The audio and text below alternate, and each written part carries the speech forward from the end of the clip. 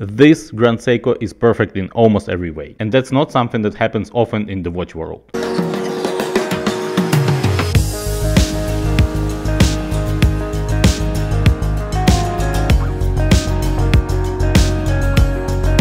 This watch can be your only watch and literally serve you for almost every occasion. And I think it will do it even better than the Rolex Explorer. Brilliant design, proportion, size. Thanks to its curved case, the watch fits the wrist perfectly. Everything about this watch is great. I liked this watch when I first tried it on my wrist, and now I'm very excited to spend more time with this simple yet cool Grand Seiko SBGX261. The watch is super comfortable on my 17cm wrist. It has that perfect balance, not too small and not too big, just perfect. I have to warn you though, if you have a quartz intolerance, this watch is not for you. But I think if you are a watch enthusiast that doesn't like quartz, these two major watch brands can get away with quartz. I'm talking about Cartier and Grand Seiko. The Grand Seiko quartz is far superior to your ordinary quartz movement. It is in-house, it's finished well, and it's crazy accurate. The stated accuracy is plus minus 10 seconds per year. This is insane.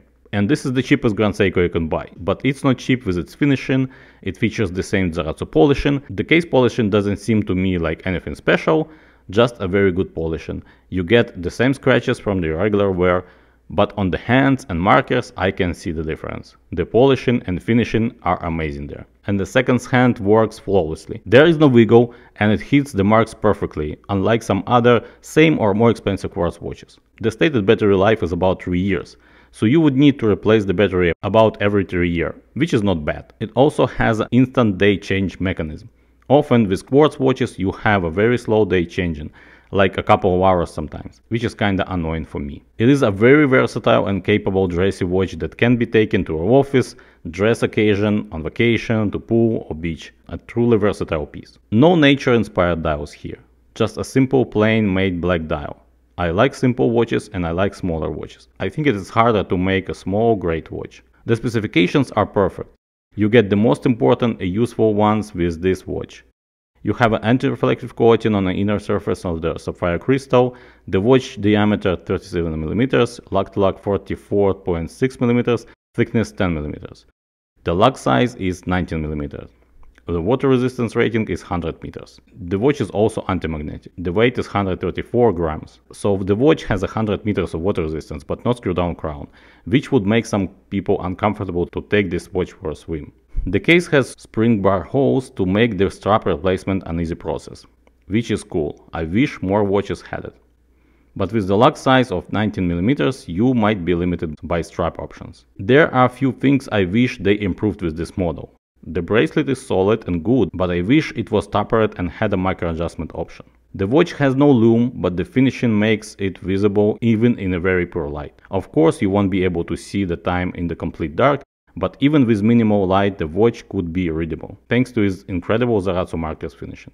So I think this Grand Seiko is a perfect Rolex Explorer alternative, or just great watch for people who appreciate well-made watches and Japanese craftsmanship and accuracy. The watch is also much cheaper than Rolex and should be available to buy from your local Grand Seiko AD, or you can buy it online from AD that sells watches online.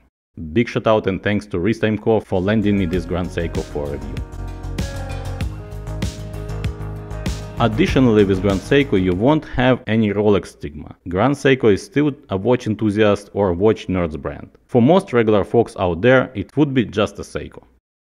I think it's great go anywhere, do anything watch, a simple no-nonsense companion for your wrist.